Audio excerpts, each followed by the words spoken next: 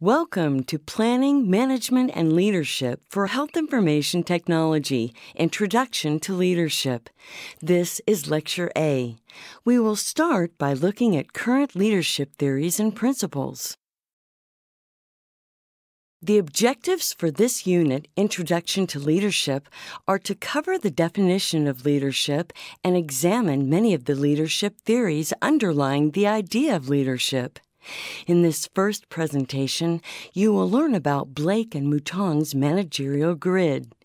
In the second presentation, you will learn about transformational leadership, transactional leadership, charismatic leadership, visionary leadership, and servant leadership. These topics will examine the different leadership theories utilized in the healthcare industry. By examining these leadership theories, students will have the opportunity to examine the complexities and many variables that impact leadership, such as the individual behavior of the leader. Let's begin by trying to answer the question, what is leadership? Leadership is a process focused on bringing people together to accomplish a set goal for the organization at the highest level of excellence. It evolves according to the environment that the leader will be working in and the goals and objectives that are to be achieved by the organization. Leadership focuses around the process of bringing about some type of change. The traditional mindset in healthcare is to follow predictable processes and workflow. Many leaders are often reluctant to adopt an innovative or alternative method of operation. So it's important to study the various types of leadership styles so you can understand which theory to utilize in different situations.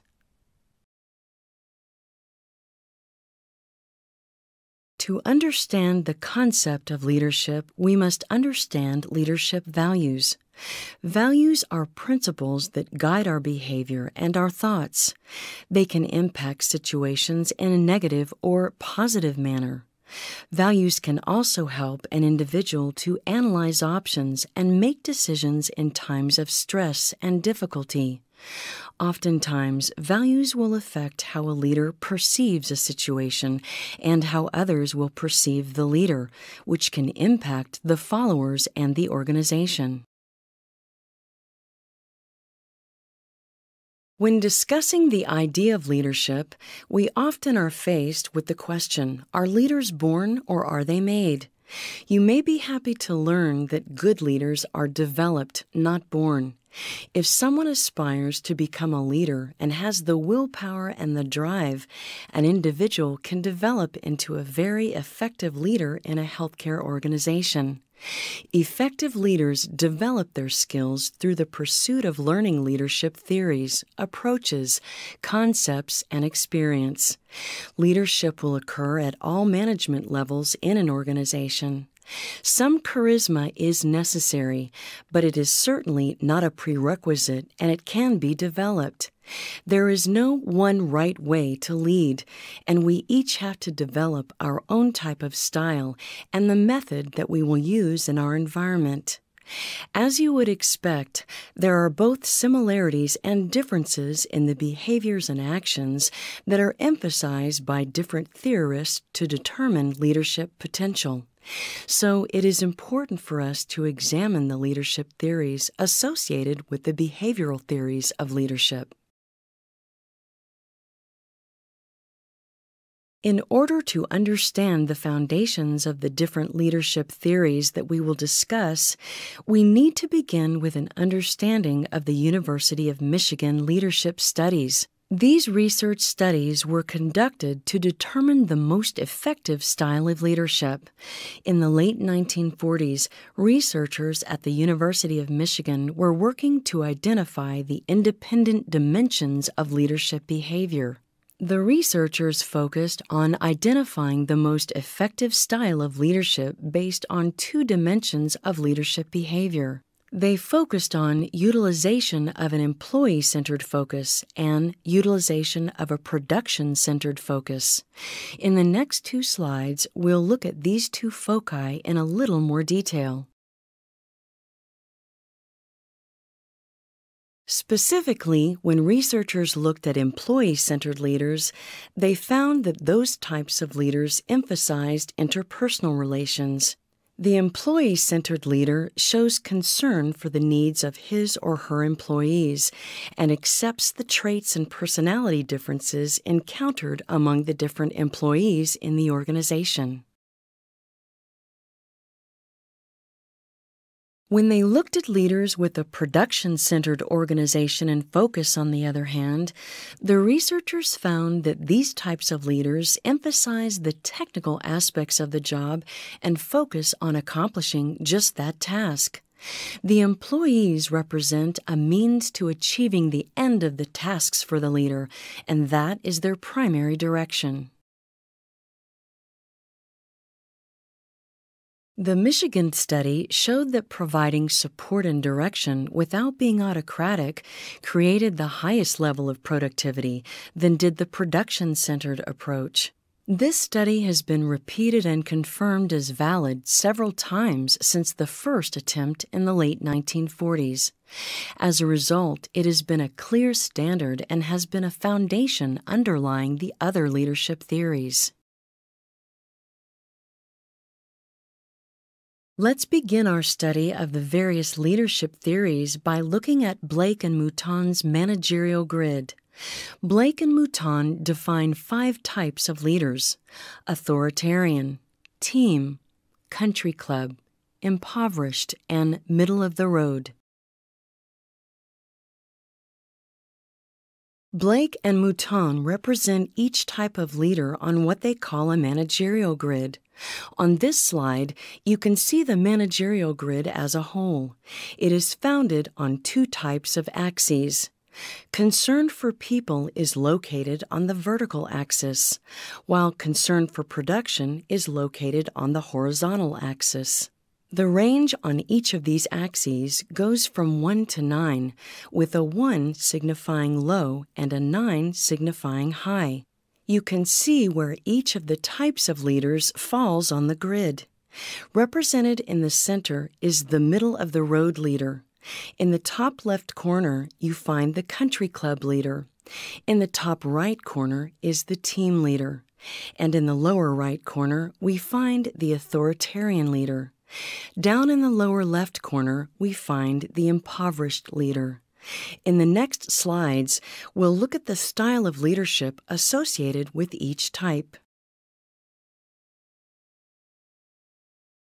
If we begin by looking at authoritarian leaders, these would be leaders who are high task and low relationship, represented by the number 9 on the production level and by 1 on the focus for people. People who get this rating are very much task-oriented and are very difficult to work with and are hard on their workers, meaning that they are an autocratic type. As stated by Bernard Bass in the Handbook of Leadership, the authoritarian approach can contribute to increased productivity levels in the workforce, but over extended periods of use, it has an adverse reaction on individuals because of the autocratic style. When looking at the team leader type of leader, we are looking at a 9 on the production scale and a 9 on the people scale. This is a very high task-oriented leader who is also very focused on maintaining a high level of relationships. This type of person leads with a sense of purpose, creating a perfect infusion of concern for people and concern for task. Team leaders work to accomplish interdependence through a common stake in the organization, which builds relationships of trust and respect among followers. By doing this, it is expected that followers will internalize goals and objectives, which will increase productivity and quality. When focusing on the country club leader, we see that this type is represented by the number 1 on production and 9 on people. A country club leader scores very low on task, but very high on relationships. This type of leader is concerned with ensuring that employees' needs are met and that the work environment is comfortable and friendly. Since the focus is centered on people rather than on productivity, this type of leader often falls short in achieving production goals. When discussing the impoverished leader, we see that it is represented by a 1 on production and a 1 on people. This means low task and low focus on relationships. This type of leader puts forth minimal effort toward accomplishing assigned goals and tasks. An impoverished leader focuses on only completing the amount of work that is absolutely required to sustain a leadership position within an organization. The group of individuals working with this type of leader will have the opportunity to complete the assigned task as they desire. However, in allowing a team to do whatever it wishes, the impoverished leader may appear to come in and save the day when trouble arises. If we look in the very center of the grid, we notice that there is an area of 5. 5 meaning 5 on production and 5 on people. We refer to this type of leader as a middle-of-the-road leader. The individual who demonstrates this leadership style will balance the concern for task and the concern for people in a fashion that improves morale, productivity, and increases satisfaction among the group members. This type of leader will often be viewed as the perfect politician for their ability to adapt to the various situational factors that may be encountered.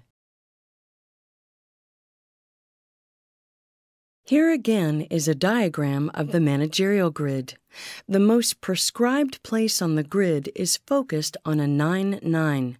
As we just discussed, that would be referred to as a team leader. This type of leader demonstrates openness, trust, and commitment, and becomes involved with the followers.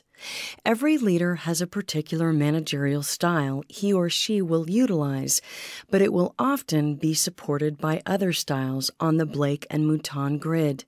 For instance, the 1-9 leader may begin a meeting in a casual, friendly way, but quickly become a tough, no-nonsense 9-1 because it is more in line with the individual's managerial style. This is the end of the presentation that focused on Blake and Mouton's managerial grid. In the next presentation, we will discuss other leadership theories. This concludes Lecture A of Introduction to Leadership.